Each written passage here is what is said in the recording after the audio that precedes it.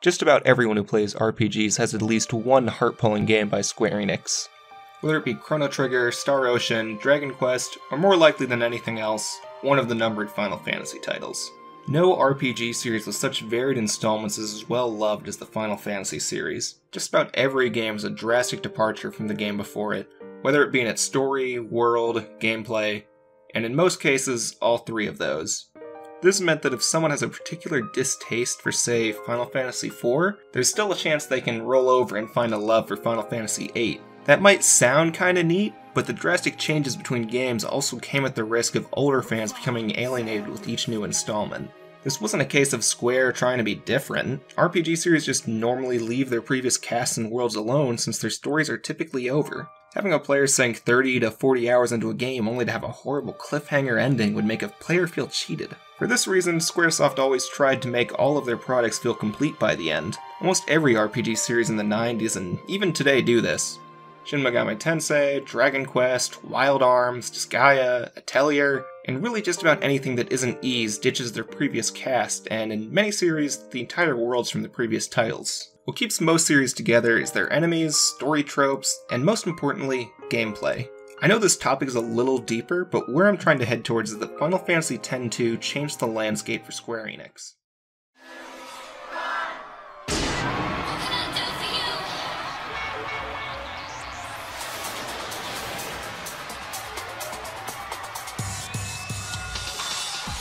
The world players thought was done and over had a continuation that respected its predecessor's story and themes, while also going off and doing its own thing. And by own thing, I mean instead of being a somber isekai with anti-organized religion elements and a gameplay similar to Final Fantasy VII, it became Charlie's Angels with a sexier version of Final Fantasy V's job system. The quality of X-2 is something I'm not going to touch on today, but by sales numbers, it was an unprecedented success. In fact, it was such a success that Square Enix decided to revisit older FF titles. Final Fantasy VII got 3 spin-off games, an OVA, and a movie. Final Fantasy III and IV got 3D remakes, plus Final Fantasy IV got a sequel done by the same people who did all those crappy Disney sequels. But the most impressive project came from the Ivalice Alliance, which took the setting of Final Fantasy Tactics and then advanced it over 1.5 more Tactics titles, a non-Final Fantasy game called Vagrant Story, and most importantly, the numbered title of Final Fantasy XII. And after the success of this, Square Enix saw the potential in developing titles from the start with major connections.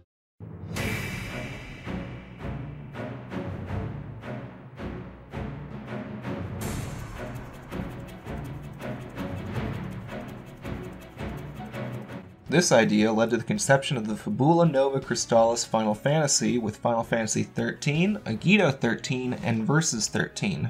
All 3 of these titles began development at the same time by 3 different teams that didn't really communicate well with each other. This lack of communication was exacerbated by the plan to have all of those games run on the new Crystal Engine. The Crystal Engine was meant to be a new in-house game creation tool that Square Enix hoped could be used on a majority of future titles. But it turned out to be a problematic piece of tech that was only used for the 13 series. These 2 problems, paired with the lack of a shared vision for the majority of development, are the main reasons that led to all of these titles being delayed significantly. But there was one more red flag for Agito and Versus.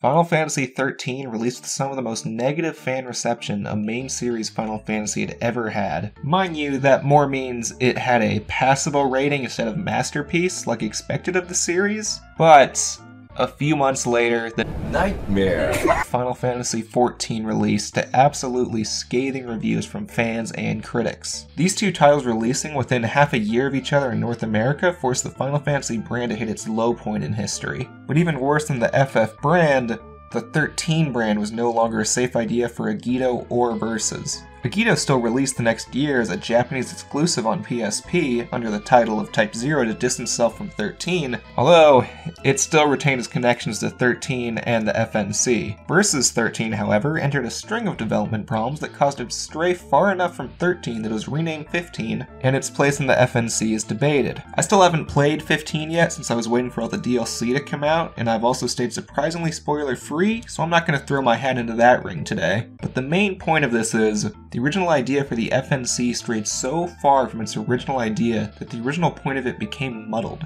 But it wasn't because of Type 0 or 15. The true culprit of this comes from Final Fantasy XIII-2 and Lightning Returns Final Fantasy XIII. This is gonna be so much fun!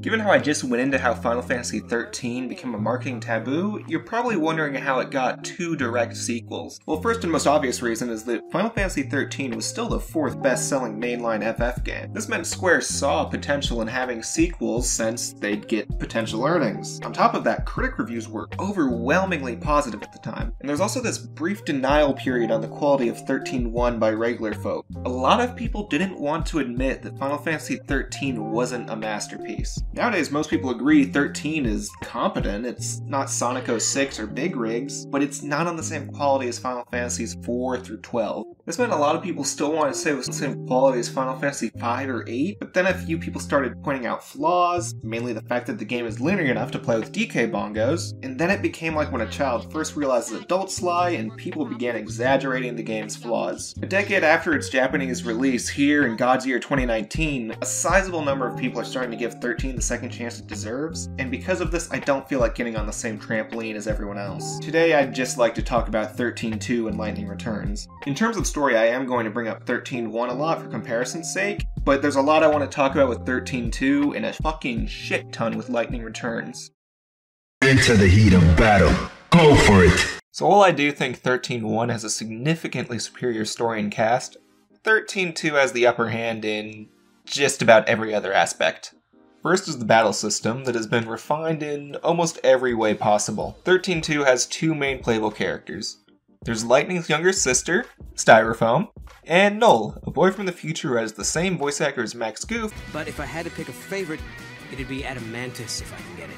Well, there they are. Help yourself. Which makes me wonder why Nomura hasn't put either of them in Kingdom Hearts yet. Both of the main characters can have almost every paradigm on them by the end of the first act if the player wishes. I wouldn't recommend this, but it is an option. The 2 of them also learn different skills on each class, so there's still merit to not just giving 3 classes to Styrofoam and 3 to Null.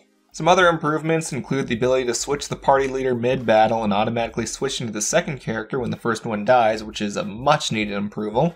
The removal of the water and earth element, because XIII-1 became redundant with the amount of elements. The ability to strike an enemy on the map to earn a preemptive encounter instead of trying to sneak up on them in XIII-1. This fucking sucked. Faster transitions between the overworld and battle scenes, manual jumping anywhere, which adds a layer of creativity to the maps, and a general increased speed throughout the whole battle system. As well as that, for a good world-building tool and a break from the usual running in battles, XIII-2 brings back a multitude of minigames, which 13 lacked completely. Our most prominent minigames come from these orange crystal pillars that transport you to a time outside of time, where you need to solve 1 to 5 of a few different types of puzzles. Most of them aren't too difficult, but there's this one stupid fucking clock minigame that just takes too long and really just use this online solver I found. It's not worth the trouble, really. You can also eventually go to a casino that lets you play a fairly standard slots minigame, but if you bought the Zaz DLC, you can play Texas Hold'em and this turbo-addictive and original minigame that has more rules than I have time to describe. I actually ended up playing this one for like 3 hours. I just turned on a podcast, kept going, and it's a great way to get all the items here. There's also Chocobo Racing, but it's more complicated than the one in 7, and it's not mandatory to get anything, so I just gave up. The last bit of minigames I recall are a series of quiz terminals that can be found in one of the locations.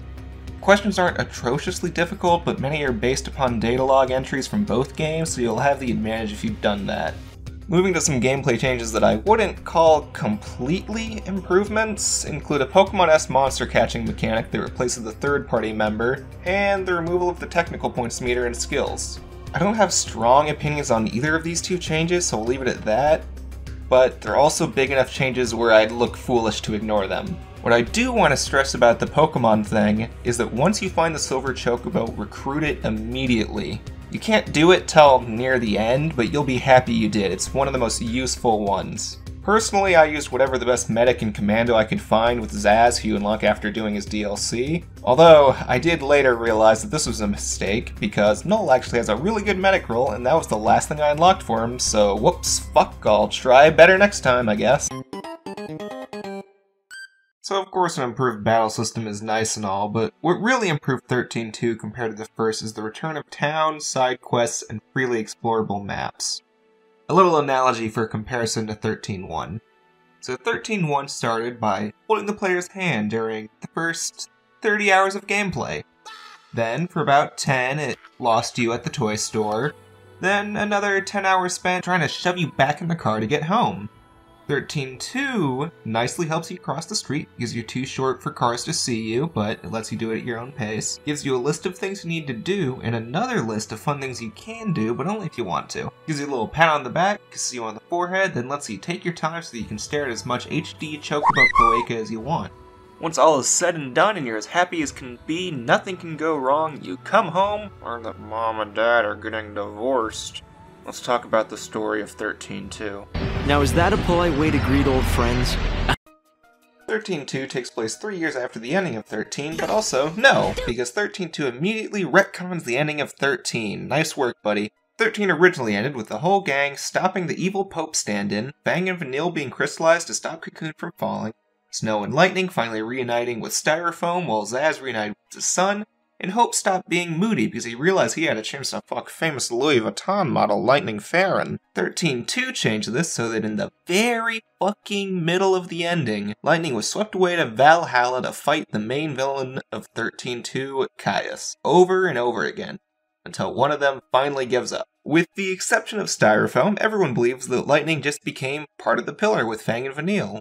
This major retcon is the biggest through line that ruins the story of 13-2 and Lightning Returns. Because of this, the sequels to 13 don't create a consistent trilogy. It's an Elseworlds tale given a 70-hour story. You can debate about whether the radical shift in tone that 10-2 took was warranted all you want, but at least it didn't change the pre-established ending of 10. Changing the previous ending shows a lack of faith in the previously established story.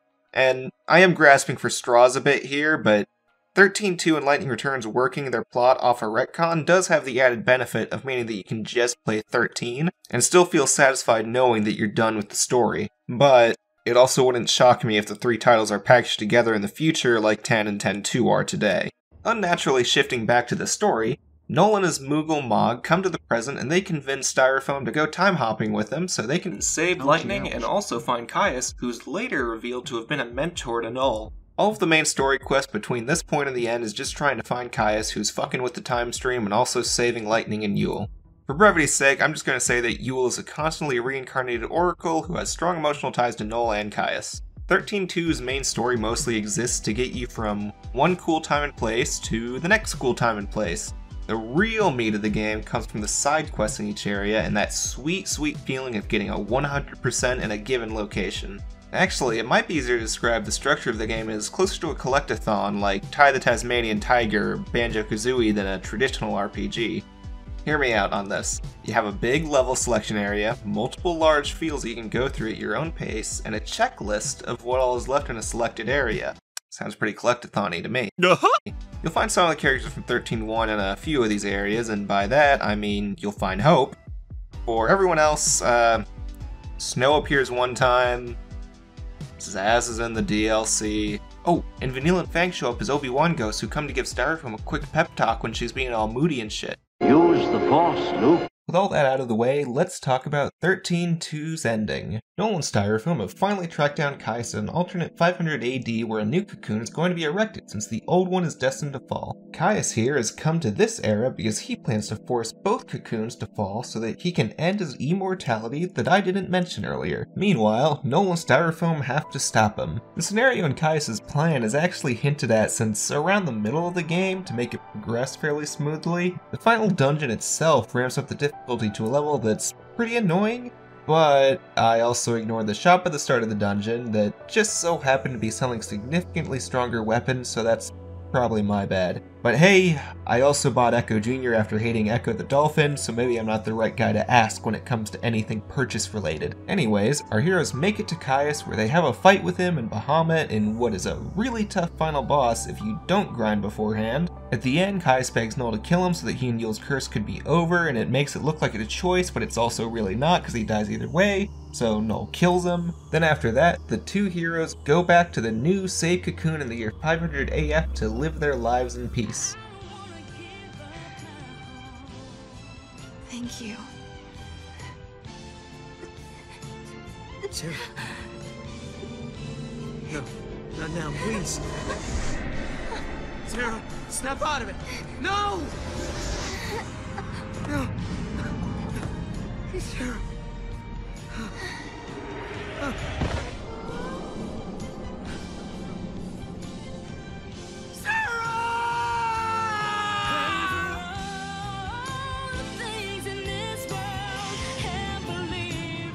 But haha, LMAO, just kidding. Styrofoam dies and the happy music continues and ooh god, this doesn't match very much. As well as this, a giant black hole allows darkness to start to ruin the land. Everyone is now doomed and Lightning has turned herself to Crystal and Valhalla. You just spent 35 to 40 hours just to get punched in the mouth and watch your dog get kicked in the tit. This is the canon ending to the game. So that means 13-2 not only retcons 13-1's ending, but doesn't even bother to have a proper conclusion itself. This means that essentially the whole point of 13-2's story was to set up Lightning Returns Final Fantasy XIII. Yeah, I've been waiting for this. So first thing I want to get into about the game, I have no physical proof that the game actually exists. I went into stores and never saw it. Even when it was a new game, it was not on the shelf. And then when I asked my friends about it, they have not seen it either. So a few months ago when I decided to finally buy the game on Amazon, I ordered it like new, and here it is in a tiny little pack, and oh look at that, no case. Because of this, I decided to have it share a case with its big sister 13-2, but honestly after beating it, I think it did deserve that bitch baby sleeve. Please, stop talking. So, Lightning Returns began development about as soon as 13-2 ended and released 2 years after the game, and it returned us to playing as Lightning.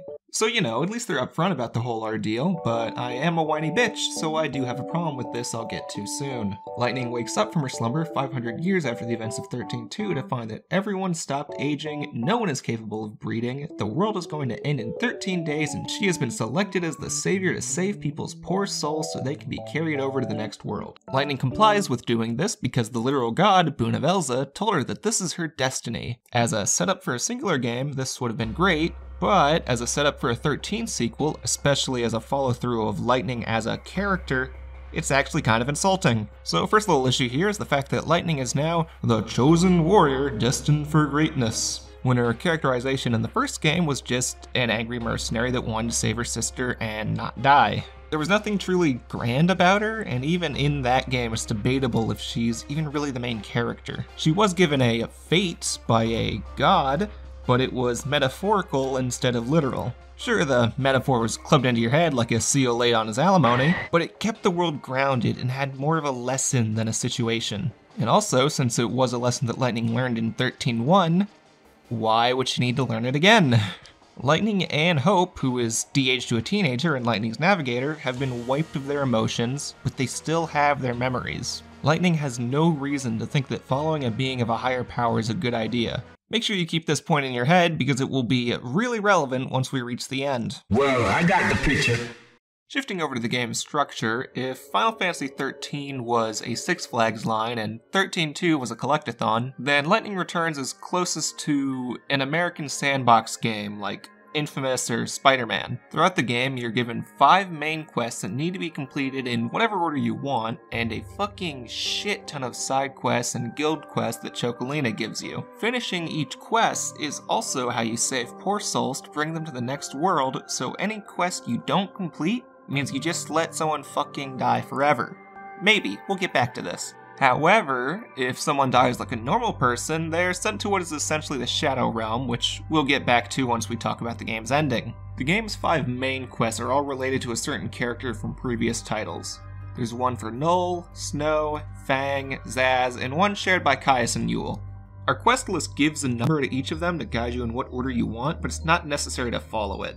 The basic rule for each is that there's one main quest in each of the 4 locations, except for Zaz, which is a fetch quest spread across all of them. The 4 locations are Dead Dunes, an empty desert that is too fucking big, Jesus Christ. The Wildlands, which is a giant field that also suffers from size, but you eventually get a chocobo to speed everything up. There's the party city Yuznan, which is somewhat like an eternal Rio de Janeiro carnival, but it also has a coliseum at the side and a Landfill that I went to a total of 1 time. The final and main area is Luxurian, which is the most dense location and is meant to be a gothic city somewhat inspired by Paris, but I got some more Spanish vibes in a lot of areas. Luxurian is also controlled by the religious organization known as the Order of Salvation, who act as somewhat of a villain, I guess. Their alignment is comparable to the actual Catholic Church.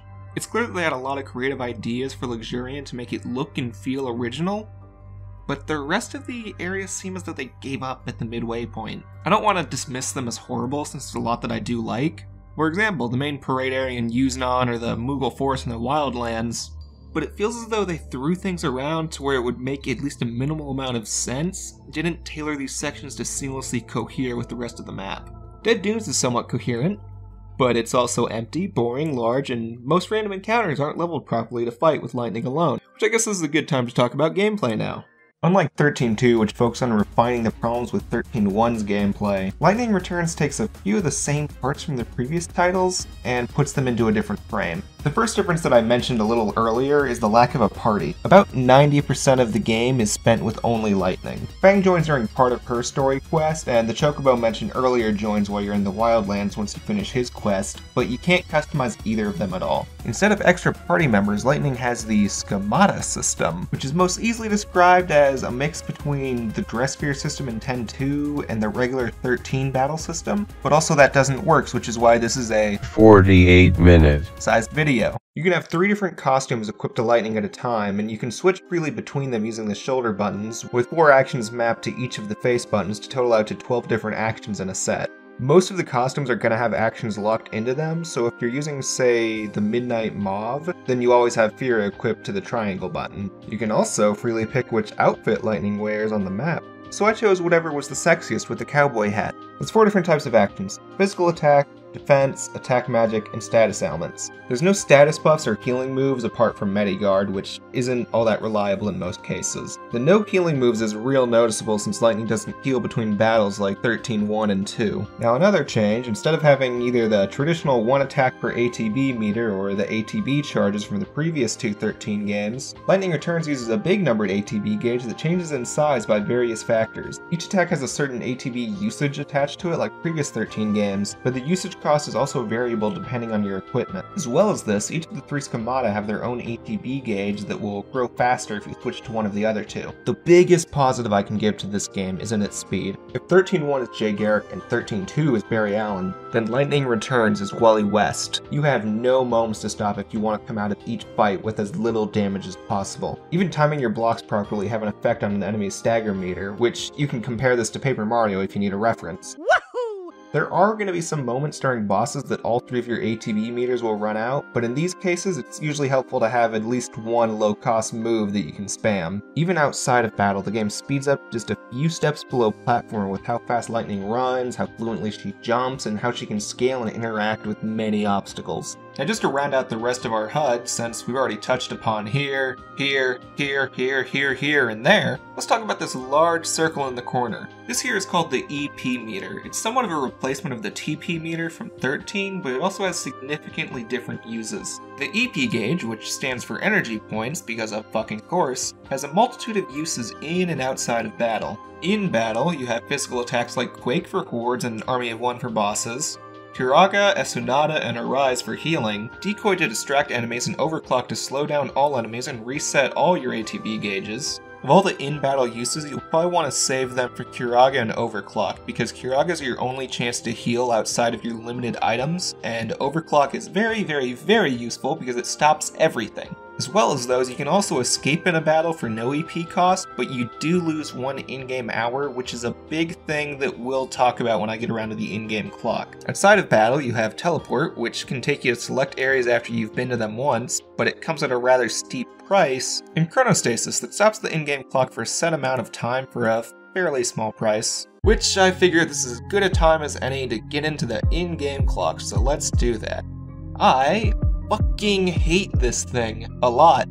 I want to murder it. As mentioned before, the world is going to end in 13 days. Instead of each of the days ending by story progression, you have an in-game clock that decides when it's all over. Each day has 24 in-game hours that progress when you are not in a menu, battle, or cutscene. One full day is supposed to clock in at 1 real hour, but since you'll be talking to people, changing equipment, fighting random encounters, and more than likely using chronostasis, each day is probably going to be closer to 2 to 4 hours. As far as finishing the main story quest, you have more than enough time to get that done, but not as much for all the side quests. So early in the game, Hope gives you a warning that you can't save everyone, which makes most players realize they need to make some sacrifices here and there. Now, I'm sure a speedrunner could probably get every quest on their 3rd or 4th try, but that's not going to be the case for most people. So here's the thing, if this were a normal RPG, the inability to do everything on the first try might not be too important, but Lightning Returns is feeling rebellious. Stupid little cocksucker! And decide that instead of improving stats through the traditional experience and level system, you improve certain stats depending on the quest you just finished. So yes, this does mean you can play the game while only doing the main quests, but you'll also be severely underleveled and probably incapable of finishing many of the main quests in the first place. Added on to that, there are some quests that need to be done at a specific time of day or before a certain date. I personally didn't encounter too many failable quests, or at least ones that I failed, but the specific time quests are going to get annoying when you miss an opportunity for something one day and have to wait for the next. If you have good time management, then you should be able to get a lot done, but you need really fucking high stats for the final boss in normal mode, so you can't waste this time. The most annoying part about this means that you have to win every battle. If you lose, you can either escape and lose an hour, or go to the title screen. Since Lightning Returns went back to the traditional no healing between fights, every encounter becomes a struggle for perfection. You might think I'm exaggerating, but I ran for maybe 4 fights in the whole game, and I thought I was pretty tough, so I decided to just skip day 12 through the end system, and decided to go fight the final boss. It turned out I barely had enough power to beat the final boss, which is something we'll get to at the end. Chocobo, it's time to tell! What are the magic words? I don't have a choice, do I? Meow, meow, choco chow. Eee! That was adorable! Here, this is for you! Oh, shit!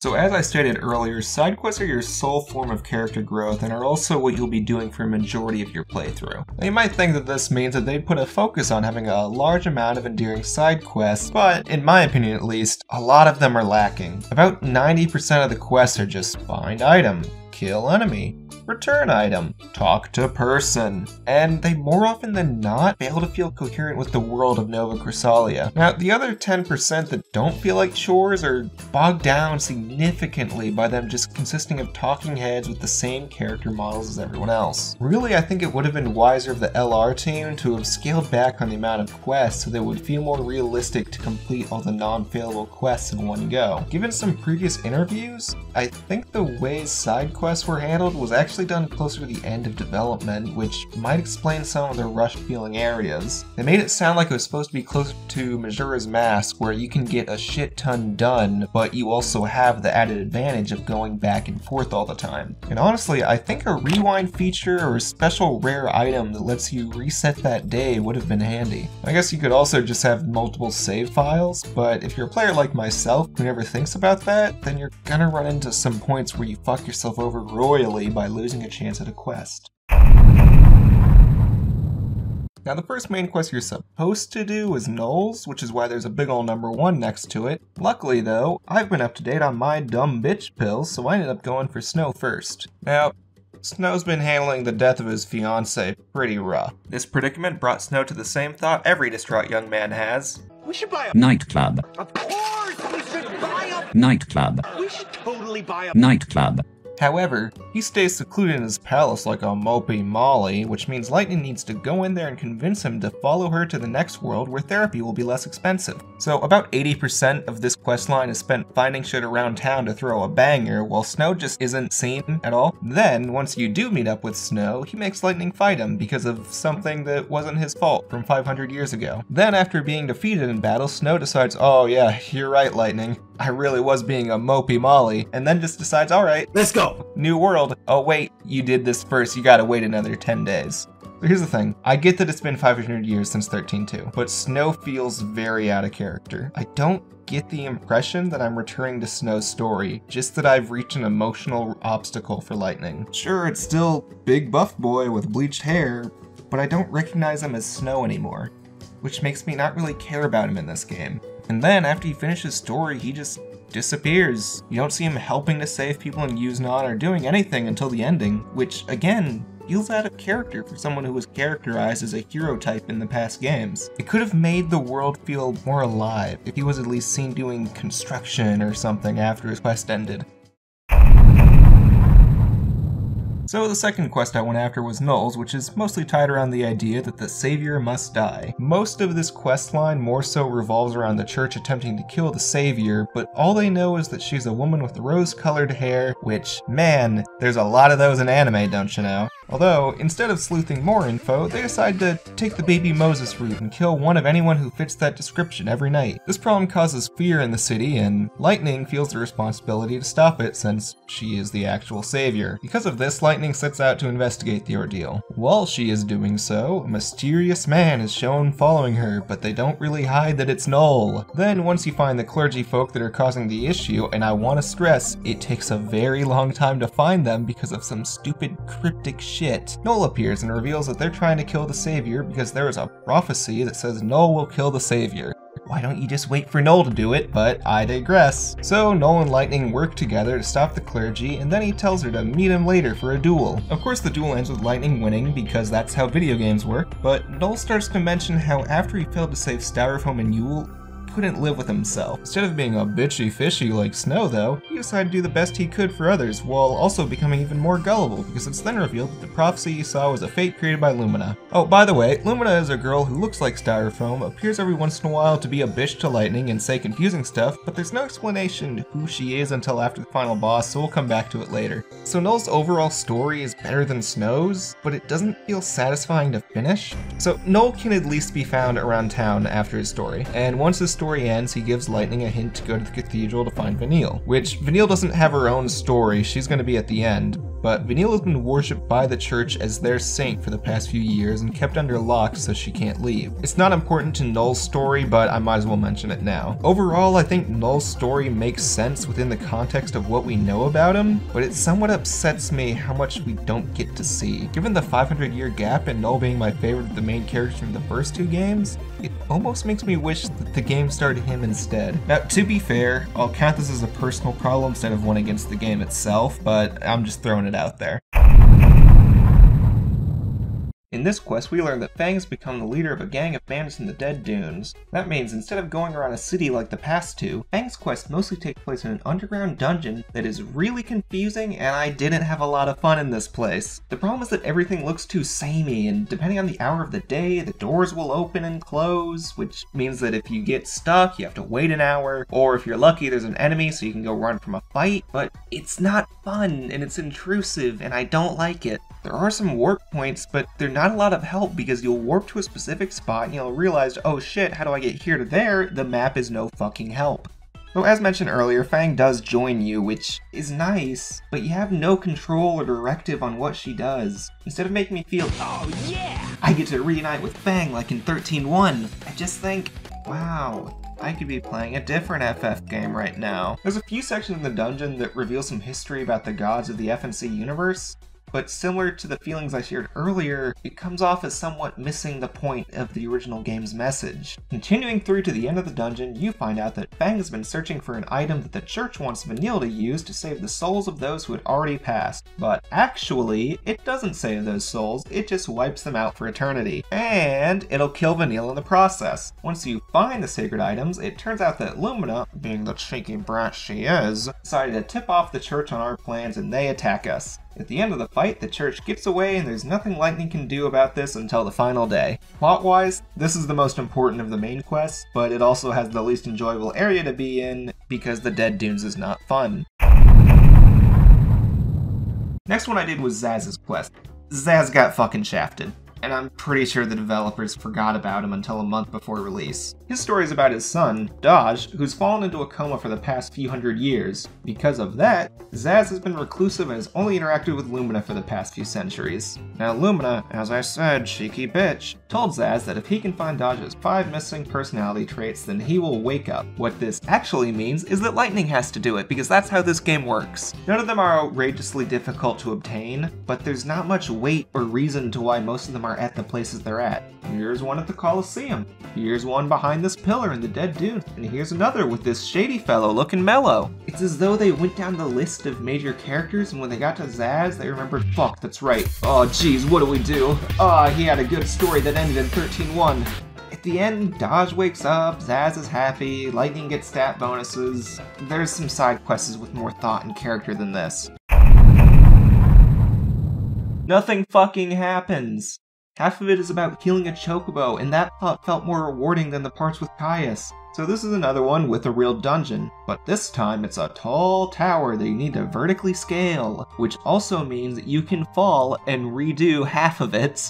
So the enemies are typically in hordes, and the fights aren't terribly difficult, but you also have the added disadvantage of slowly losing a little bit of HP for as long as you're in the tower. Luckily, there's a shop right before it that lets you refill on healing items, so it's not brutal, and once you do make it to Caius, you unlock a little warp at the start to bring you back to the top so you can refill on items again, and you'll need it, because Caius is the hardest of the main quest boss fights. It might also be worth mentioning here in the final 11 minutes of the video that Lightning has a limited amount of healing items she can hold. I know I mentioned it in passing earlier, but every time you complete a main quest, the number increases, so at the start you can carry 5 items, while at the end you have 10. It's actually really annoying, and I feel like there's portions of the game that aren't balanced around this idea very well. But speaking of hard, unbalanced bullshit, let's talk about the final day.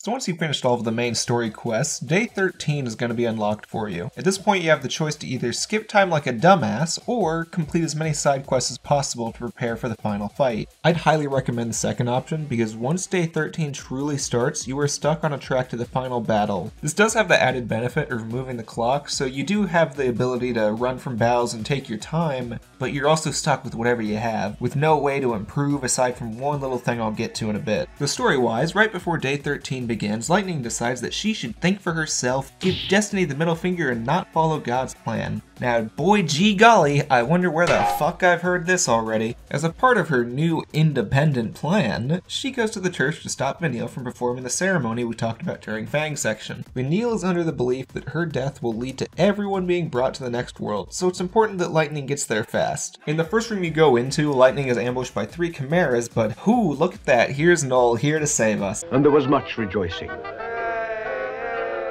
Then our next area is a series of forked hallways, and I'm guessing if you went down the extra forks you'd be rewarded some items, but I went the wrong way and got nothing. On the bright side, you get to meet back up with Fang, who is here to save her best buddy Vanille. Fang joins you up for 2 fights, and that leads to y'all destroying the Aussie killing box, but also Snow and Null come in to help because they're just so cool. The box is destroyed, the cult is sad, and Bunavelza reveals that he was using Hope's body as his vessel and all-seeing eye to spy on Lightning. Holy fuck, this is stupid. Okay, so there'd been some hints towards this earlier, but it also doesn't explain how much of real Hope we had. Was it Bunavelza the whole time? Did he swap out with Hope at day 10? Did he really need to turn Hope back into a teenager? I know this one sounds like nitpicking, but given how Hope is the character you interact with the most in this game, and he gifts you with this fucking outfit, I'd like to know who it really was. Either way, Lightning decides that she has to go fight Bunavelza alone, despite the fact that all her warrior friends are right fucking next to her. Yeah, so I'm a fucking jackass. I totally forgot that there was a part when Bunavelza dusted all of them Thanos style, so yeah, ignore that little comment right there. Although Null was still safe. So now at this point the game gives you 3 options. You can immediately go fight Bunavelza, trek through 4 little areas with ultra difficult battles to receive the best sword and shield in the game. I'd highly recommend this since Mog is right here to sell more items in between each of them. Or you can touch this hourglass, it takes you back to day 1 as New Game Plus. The last choice is meant as a last resort on the very, very high chance that you are too underleveled to defeat Bunavelza since there's no way to improve yourself on day 13. So this goes without saying, but the biggest drawback to choosing the hourglass is that you have to redo every single story quest. You do keep everything you had and can save time by skipping cutscenes, but you'll still have to repeat so many annoying bullshit parts of the game. You may think I'm making a really big deal of this, but let's talk about the Bunavelza fight, because that fucking hourglass is about to sound as tempting as titty milk in a minute.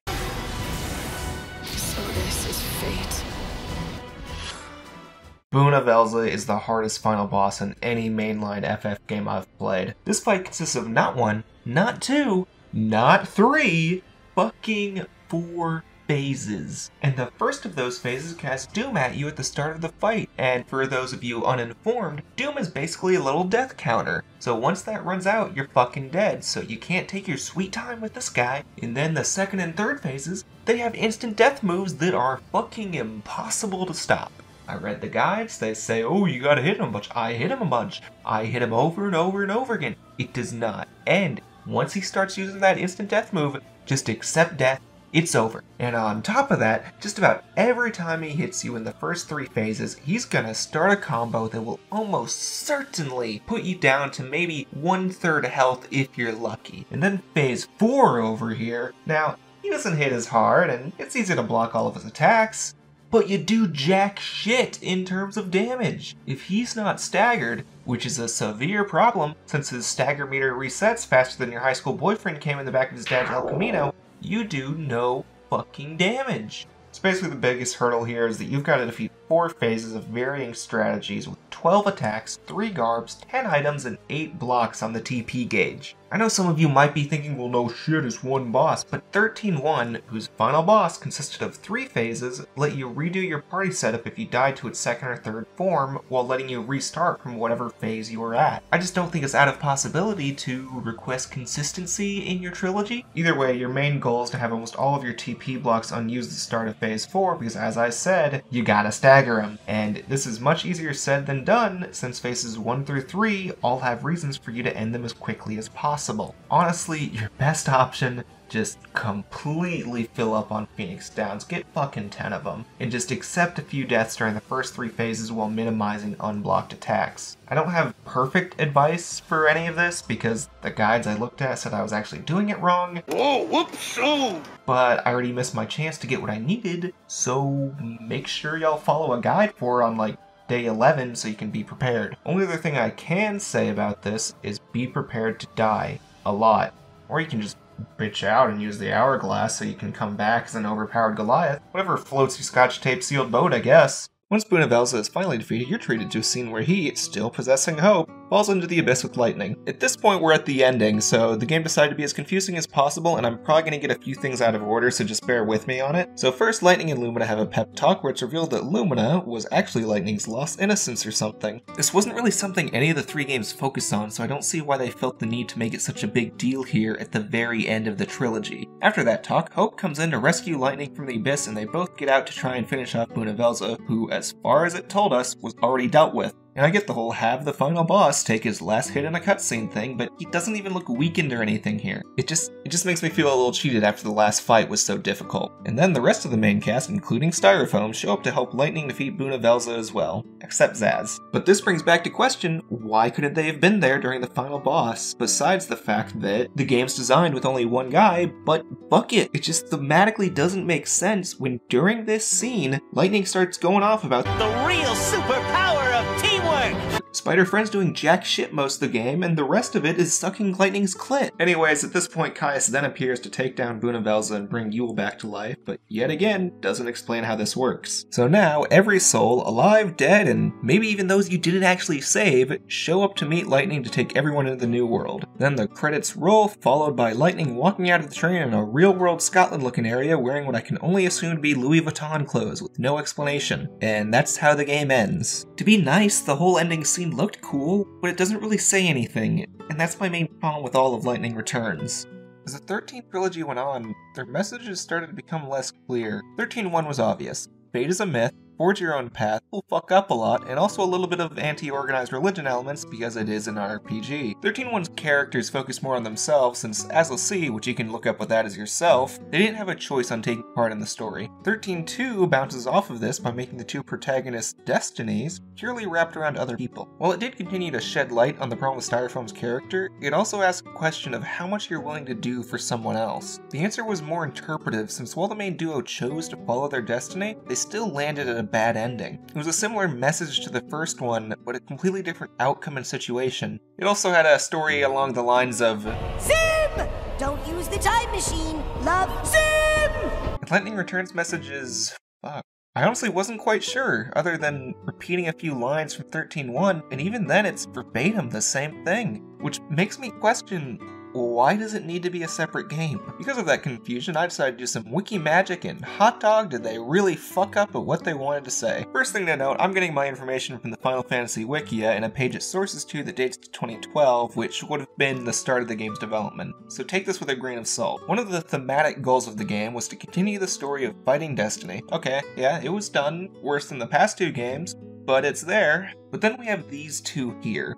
The rebirth of Lightning, and showing that Hope matured to Lightning. Lightning Returns failed to achieve either of these things, and it all comes back to things before the game even started. First, let's go back to my question from earlier. Was this Hope? It's hinted that Bunavelza could have been in Hope's body the whole time, but if that's the case, then this core theme is just completely gone right then and there. Now let's assume it was Hope until maybe day 12? Well, then we have the problem that they turned him back into a fucking teenager. If you want a core theme to be about Hope's new maturity in front of Lightning, then why not let him be an adult? You could have literally reused his model from 13-2. As well as both of those, Hope himself feels out of character because both of them had their emotions removed, which is the big problem with the rebirth of Lightning idea as well. This makes me think that maybe Lumina and the idea that she is Lightning's lost innocence was planned to be a more central element of the game at some point. Given how Lightning has a responsibility weight in this game that rivals Spider-Man's, it would have made sense if Lumina was planned to play a bigger role with more hints towards her relation to Lightning, other than looking like her sister. But instead, Lightning comes out of this game less interesting than she was in the original.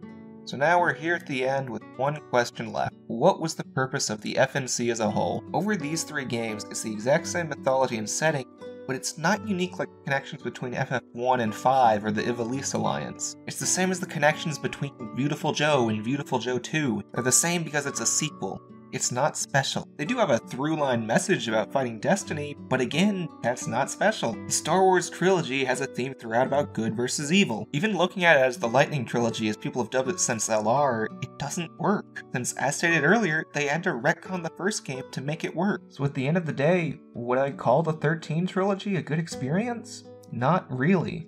As many people before me have stated, 13-1 isn't even a holy grail or anything. It has so many gameplay problems that it's hard to get through, and yeah, the story's great, but then both of the sequels have just such broken mess of stories. And I had a really enjoyable time playing 13-2. I want to recommend it so much, but you're not going to get the full experience unless you play the game before and after it. And in all honesty, this is really just my own opinion. If you feel differently, you can tell me in the comments, you can write me on Twitter, send me something to my actual home address if you can find it. But, you know, this is a pretty long thing. I'm kind of tired. I don't know how to end this.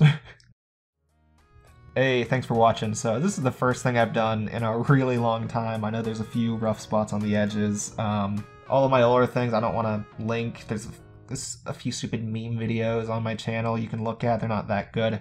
I do have more things in the woodwork that are going to come somewhat soon. This one took me a while to make, about a month and a half. So fucking big.